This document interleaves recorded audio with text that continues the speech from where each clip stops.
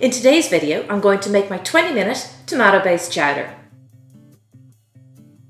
I'm Fiona. Welcome to Fiona's Food for Life.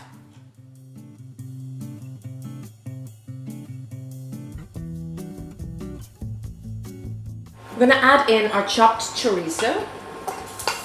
So I tend to use a cooking chorizo for that. You could use the other dried chorizo if you like. I find it works really well because the kids want to fish through the chowder to find the chorizo, and it just makes it a little bit more tasty. You don't have to add it if you don't want to. Next we're going to do our potatoes. So this is one of my really popular 20-minute meals. So it's done in 20 minutes. It's almost one pot, except that I'm going to steam the potatoes separately, just so they don't go into mush. So you peel and chop your potatoes.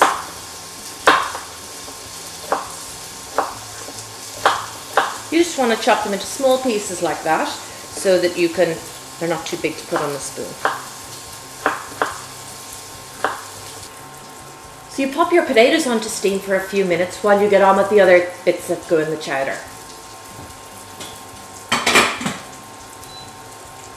So we're going to chop our 2 onions. You can check out my video on how to do this, but we've halved it, peeled it, cut through 4 or 5 times horizontally, and then vertically 5 or 6 times, but only 90% of the way. So we'll take out the chorizo. Just got a little bit of colour on the chorizo.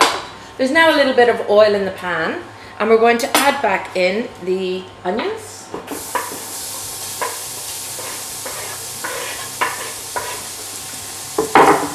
Garlic. I love to use this xylus crusher, so you don't have to peel the garlic.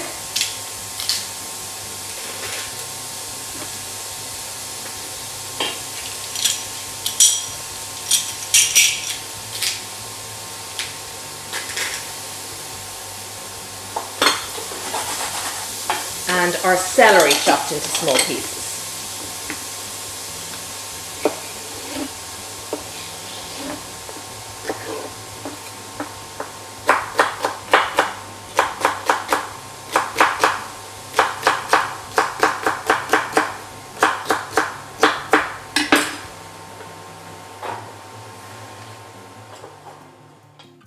As these are cooking away, if you find they begin to stick a little bit, just pour in a little bit of water. It's a little bit like sauteing in water, where I also have a video on that.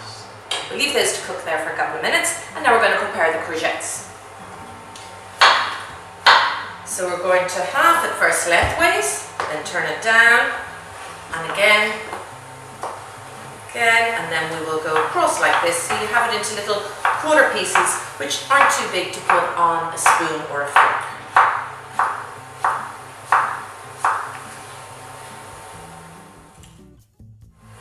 So now we're going to add in a couple of anchovies.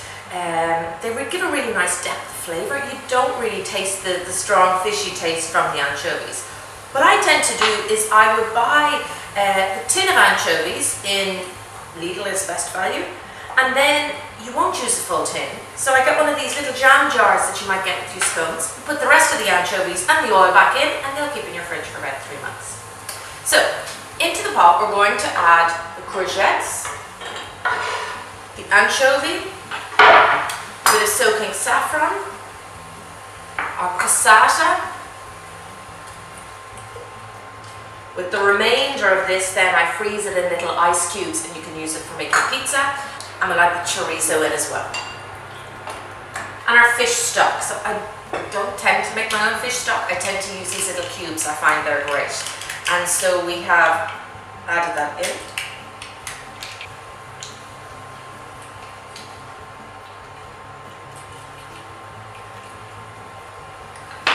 Add your stock cube into the water, and then into the pot. We're going to leave that to simmer for about 5 minutes. For the last 5 minutes, I'm going to add in the fish. So I have a natural smoked haddock, some salmon and some cod. A lot of the time you can get the chowder mix from your fishmonger, so long as it's, it's made fresh that day. It's a good value that way. We've got our cherry tomatoes, and we have our potatoes, which we steamed at the beginning. And you just leave that cook for 5 minutes, and then we will add in some lemon zest and juice and perhaps some samphire, and we're ready to go. after the 5 minutes, the fish is just cooked. You don't want to overcook it. We're going to grate in some lemon zest, some lemon juice,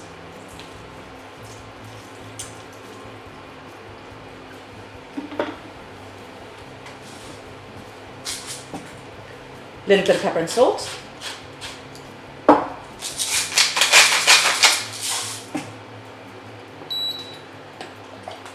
and then we will serve up the chowder.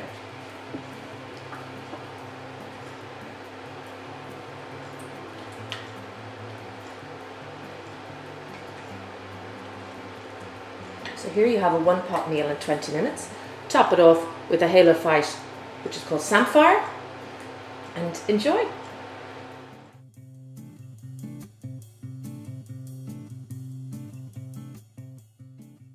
Thanks for watching today's video on my tomato-based chowder. Please subscribe below, like and leave your comment. I'd love to hear what you think. Or maybe check out my other videos, like how to chop an onion evenly or how to make a delicious sourdough bread with only 3 ingredients. Thanks a million. See you soon.